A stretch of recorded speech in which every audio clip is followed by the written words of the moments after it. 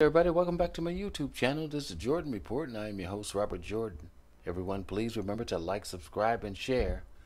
Okay, guys, we're going to continue with our local news series. We're going to go back out to California, the once golden state, the land of my birth. It is under serious attack. Fires, blackouts, homelessness. California is having it rough. We're going to go to the local news channel.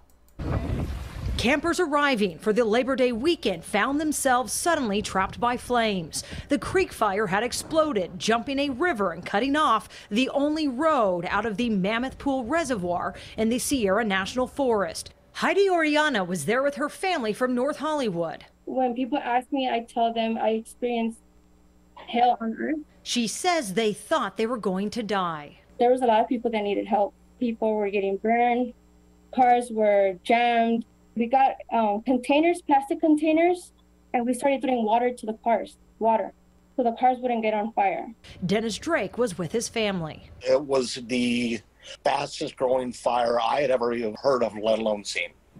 It was amazing. He says he and about 150 people spent over an hour in the reservoir to escape the fire. It's the size of golf balls. Wind's going 40, 50, 60 miles an hour, and we just keep going under and under and under. And it's like, in my mind, I'm going, okay, are we going to die from the fire, or are we going to die from drowning? Drake captured this video of a military helicopter landing in the middle of the inferno. Whoa. I'm going, they are here. They made it. And my level of anxiety, fear, stress just went from 1 million to about 10. It was just a big relief. Just a huge relief. The California Air National Guard posted this picture over the weekend showing the rescued campers like Drake who had to be packed inside the Black Hawk and Chinook helicopters, even some pets. Their video shows some of the 200 people who had to be rescued landing safely at the Fresno airport. At least 2 people, though, were seriously injured.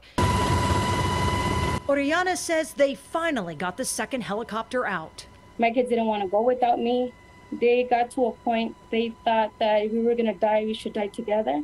Take a look at this video posted by Juliana Park as she frantically escaped the wall of flames in the Sierra National Forest where she had been backpacking. The 100-foot flames destroyed homes, leaving a trail of destruction as historic triple-digit temperatures combined with dry conditions helped fuel this fire. Authorities say half the town of Big Creek in Fresno County was destroyed by this fire.